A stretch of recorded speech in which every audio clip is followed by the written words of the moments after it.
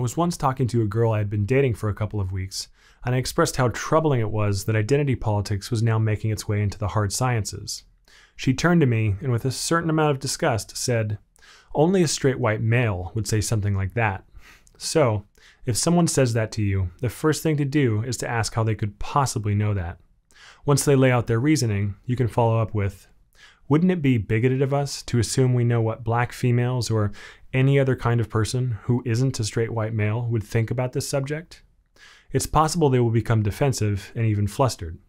Let them reply, and to lower the temperature, you could ask, "Don't you think it's possible that people with other identities could feel the same way that I do about this?" If they say yes, then you've proved your point.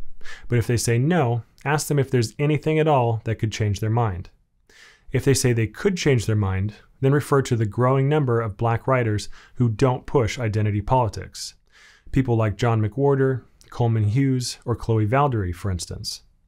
If instead they say nothing could change their mind, then they're closed to rational dialogue and are not worth your time, just as that girl was not worth my time.